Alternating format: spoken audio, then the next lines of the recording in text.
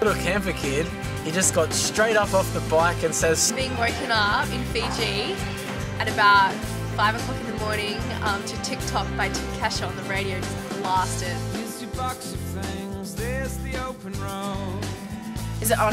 Yeah. Has it been on for a while? Yeah. I spent time studying maths, English, drama, but have I really spent time studying God's Word? I had some thoughts about gap years and maybe taking one of them.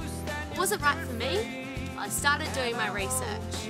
Harvard College Dean of Admissions says, "We believe that students use their opportunities in college much more effectively if they have had some chance to get some perspective and get away." You must find him.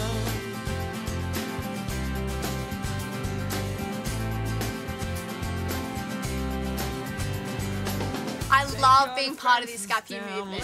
People who aren't content to follow a normal path after school. A new generation of Christian school leavers who have taken the year out to grow, to study God's Word and to serve, and to think life through on a deeper level. It's totally setting me up for living a life as a follower of Jesus. It's an awesome time to grow and like get to know heaps cool bunch of people and spend time in God's Word. I hope you make it in the end. Well, if you want to find yourself, you must find him.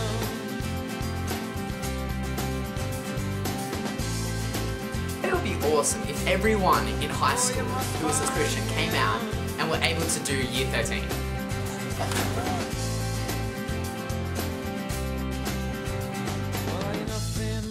you have absolutely nothing to lose except to miss out on this incredible year. It's worth thinking about, it's worth praying about, and it's worth getting advice about.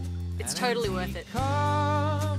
Waiting to get filled up. Well, if you want to find yourself, you must find him. You must find, you must find, you must find, you must find him. You must find, you must find, you must find, you must find him. You must find, you must find.